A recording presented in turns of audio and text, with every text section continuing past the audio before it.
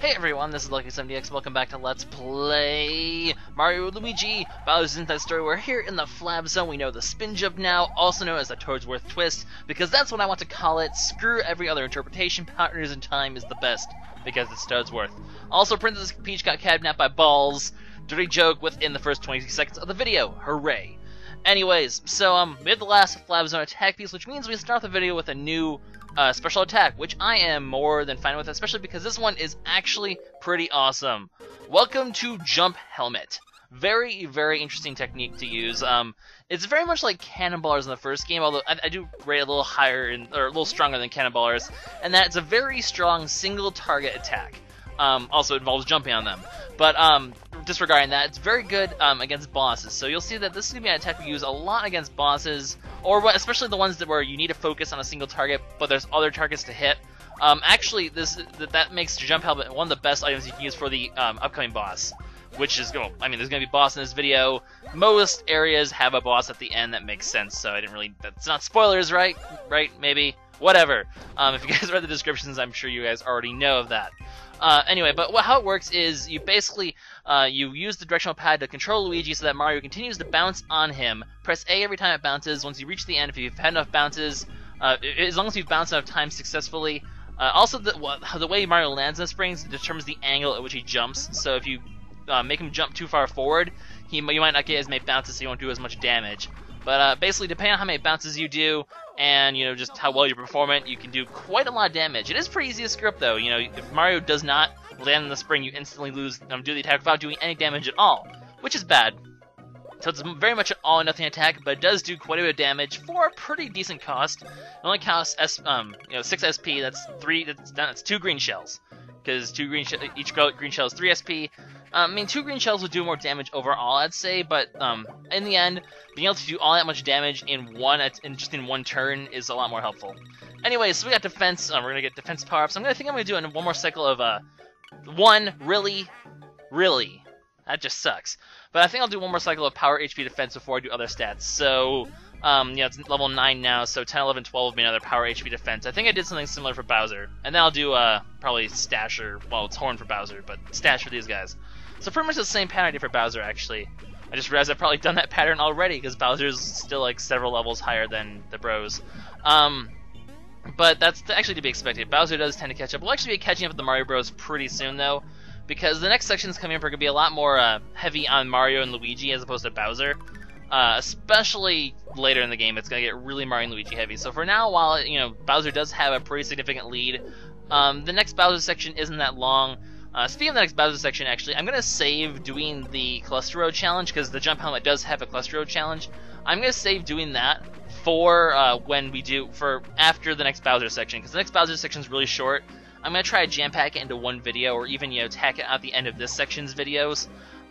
So I'm going to go ahead and do the jump challenge later. Really? I did not want to land on that guy. But this gives me actually, if I believe correctly, this is actually a different sort of scenario where I'm not sure if you have to wound a Tenderloin for him to do this, but the Carbonites, that's not right, the Calorites can eat Tenderloins and then reproduce themselves. I didn't know eating meat can make you perform mitosis, but apparently, eating meat leads to reproduction. That's a bit odd, but hey, you've got extra refreshing herbs, and it does, give you experience, so it's not a horrible thing. It's just that those guys are pretty tricky. Refreshing herbs, if I haven't mentioned it yet, they cure all status conditions, so your burn and your dizzies and all that sort of stuff. Have we seen dizzy status yet? I don't even remember if we've seen that yet before or not. Either way, I know we've definitely seen burn last time. That Calorite just wrecked my shit last time. That was pretty bad. Anyway, so we get a little maze section. We haven't used a little small Mario in a long time. Kind of a bit odd, I guess. Well, it's not really odd. It's just we've only had the Mini Mario and the spin jump in Superstar Saga. So I guess there's not really a tradition per se. You can't have a tradition based on one thing, but it is opposite of Superstar Saga, where you will learn the spin jump and then you learn the hammer techniques. This one you learn the hammer technique first, and I don't know, it just seems a bit different. I don't know, for some reason, it always felt like you should learn the jump techniques first. Maybe I'm just weird and feeling that there's a natural order and that this game kind of goes against it. Not that that's a bad thing necessarily. I guess I'm probably just weird. Anyway, this unlocks this piece of fat which just launches you ridiculously high in the air. That has to be a lot of fun. I want a trampoline that can launch you like 100 feet in the air. That'd be awesome. Not that this is 100 feet. I guess technically like Mario and Luigi are like micron size right now, so it'd probably be like an inch.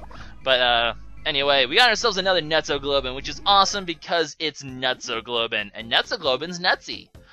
Which means we get another couple of questions to ask Bowser, and then, you know, another quiz. Now, like I said last time, Chippy is really the only one that I ever find vague. Like, these next two, well, the current body shape, which don't confuse that with his body condition. His body condition's like normal. This one's talking about the shape, as in the fatness. So he's gonna just basically whine about how he's fat. But there are a few details. I mean, they're very obvious details. Pancaking, Mario, stuff like that. And then the how he'll KO Fawful. These ones have really obvious details that, like, very obvious, yeah, I'm going to be doing these kind of questions. Like, we're going to be asking these kind of questions, you know. Little paratroopers right there, and the bomb, and they're going to mention bomb-bombs right now, so stuff like that, you know. It's very obvious the details he's going to ask. Chippy, though, is very vague, because all the questions, he seems to have mentioned all of the answers, so I've been sure which one's the right answers to the Chippy ones. Hopefully we're not going to run into a Chippy one. But here we go. Pancake Attack. Yeah, I just mentioned that one, actually, I believe. This one's Inhalation, which is kind of weird. How do you intend to finish him off? By inhaling him and then eating him. It works. It's effective. But yeah, anyway. Hint for the future, perhaps? I don't know. We'll see. But yeah, it's another Chippy one. Really? Well, he mentioned who won't say who she is, right? Wrong. But he mentioned that. I have no idea what the right one is for that even. Just very vague, those Chippy questions. I hate those ones. Whatever.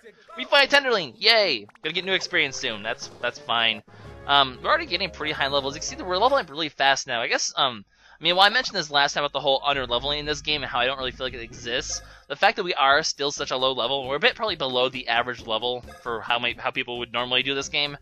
I mean, I'm just basically trying to not, you know, fight as many people as possible while showing off all the enemies. I mean, if I fight extra enemies, good, more experience. If not, then, you know, I don't freaking get overpowered.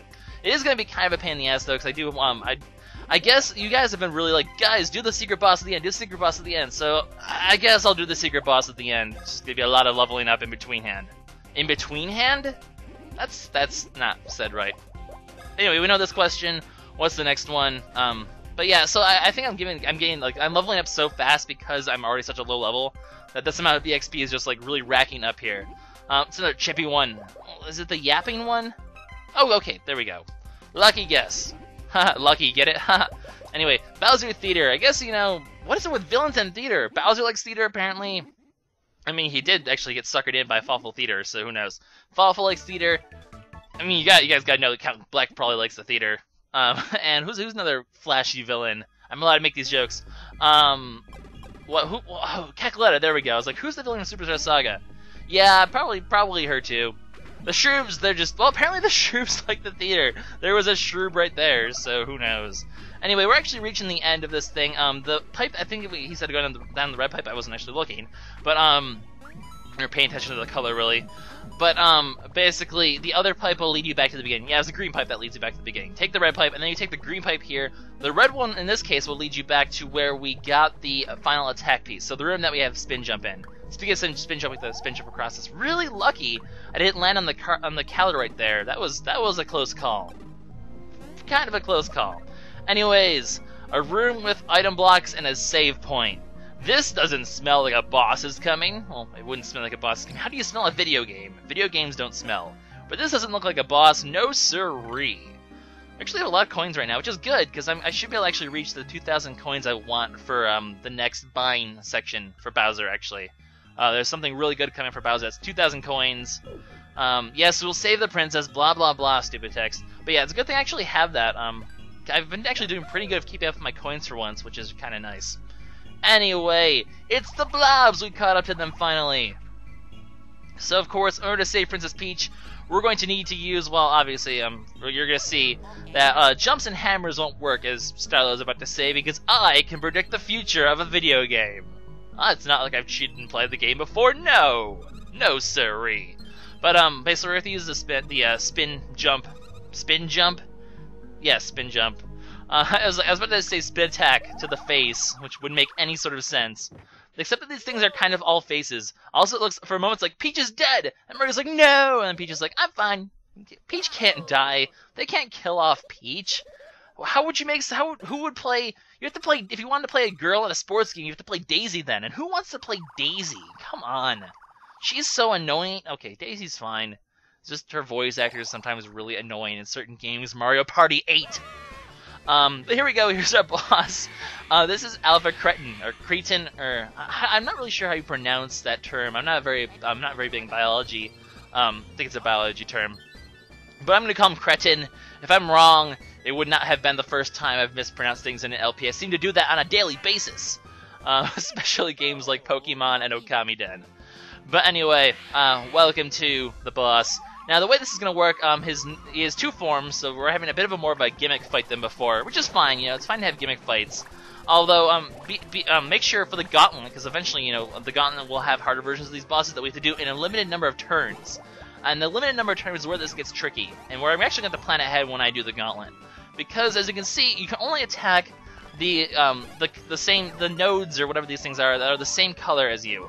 The problem being, you can actually end up in situations where you can't actually do any attacks if you don't plan things right, which, as you can see, since it changes colors to all adjacent nodes when you hit something, or when you kill them, you should be able to kill them in one hit. All these ones are going to turn red, unless Luigi's not going to be able to get a turn here. So, when you're doing this in the Gauntlet, we're going to want to be really careful to make sure we don't waste turns doing this sort of stuff. For now, though, I mean, it's not a big deal. It's just extra attacks. These guys aren't too bad. I mean, they do give defense down if you screw up, which is kind of sucky. But they're not horribly hard to dodge anyway, so I wouldn't worry about it too much. But we should be able to... Oh, wait, the next one's going to be... it's going to be green next. It's a turn for Mario as well. Oh, well. Like I said, not a big deal. They always attack in the order that the things light up, and in the color, the bro, obviously. That's pretty self-explanatory, I think, how the attacks work, I'd hope. But once you finish them off, which you're about to do right here, the second phase where we can actually damage the boss begins. Because they're going to crumble, and there's going to be one left. Now, this one's the real one. We want to be attacking this one. He's going to create a bunch of clones, though. These ones are fake. You should not attack them. But for now, first focus on their actual attack, which the way they're going to attack is to transfer electricity between them. Now, I hate this attack so much because just the timing, it's more on a delay than you think. Because like they start the little sound effect, but I always jump when I hear the sound. I get all over eager. You want to delay it just a little bit. Like, the window for doing this is just really tricky. Anyway, so the one that jumps up is the one that you want to attack. I'm going to quickly heal using the badges. Because I have badges now, I can heal, yay. But pay attention to the one that's real. It's the one that's jumping in the beginning before they all shuffle. That's the real one. And then, as long as you're 100% sure that's the real one, which I am, just wail on them. Jump helmets, if you have some SP left over, green shells, that sort of stuff. You can do quite a bit of damage when you're using all of them. So, basically just wail on him now. This is the point of the battle where you really want to do as much damage as you can. Now, I mean, it's not nearly as bad as, like, Sunnyside in Partners in Time. These sort of gimmick battles. Like, the gimmick battles in Partners in Time, they're not that tough, really. They're just sort of, like, little things you need to do. They're not, like, giant, long, ridiculous processes like Sunnyside was in Partners in Time. And also, we're not going to do it that many times. Like, that boss fight we do it like 20 billion times. And yes, I'm complaining a lot about Sunnyside, but he's like a prime example of what was wrong with bosses and Partners in Time. This game rectifies it. Like, we're only going to have to do this whole process twice. At least for all the runs I've done through this, he's only done it twice. I'm not sure if it's based on damage or something else, but twice seems to be the magic number of times you have to do this whole killing the big form, then killing these little individual ones. Anyway, let's mix things up. Some green shell. Why not? I have a little bit of SP to spare anyway. So, green shell and jump helmet. Obviously, Fire Flower, not a very good choice in this scenario because it's going to multi-target, and you want to be focusing all of your damage on just the one single target. The other targets do not matter. The only reason I'd ever use Fire Flower is if you've just completely screwed up watching him and you have no idea what the real one is, then you should probably use Fire Flower. But in general, this guy's not too hard to keep track of. It's generally, I mean, how many times in video games have they done this whole shuffle thing? It happens all the time, so I'm pretty sure like all the Mario and Luigi games, or at least one of them has done it in the past before. So it's a very common thing for them to do. They do seem very fond of these whole, like, you know, gimmicky sort of bosses that do sort of little tricks like clones and stuff, you know? Kamek from Partners in Time comes to mind, actually. Anyway, they reformed the main one, so rinse and repeat, I suppose. Although he gets another attack off. That's not fair, you just attacked. You're not allowed to reform, then attack. You're breaking the rules, buddy. Anyway, not too hard to dodge. Those bullets are pretty big. They're not actually that hard to hit. There's sometimes where the hammer targets are pretty tricky to time, but this one, not too bad. Shouldn't have too much problem with it. We're gonna be able to do this right. I want to make sure I don't screw this one up again. Anyway, more Hammerine. I mean, it's a pretty basic boss when you think about it. In terms of the gimmicks, they're usually not even that bad. Okay, we have a green one left. I think, yeah, we're gonna have to. Whoa, I actually missed that one. Whoops. Timing. They still do have health. You can't one-shot them if you don't, get your attacks right. So make sure you do that as well. Kind of important. You try to get as strong of attacks as you can, or at least the double attack. There's really no excuse. It's easy enough to jump twice. Just heal up again. May as well just keep our health strong. So the point of the badges really. There are other badges, but I think I might in general just want to use the health one just for the sake of having, those just because it's nice to have a constant heal as opposed to other badges which won't heal you. They'll do other really nice things, but in the end, I don't know if it's necessarily worth it as much.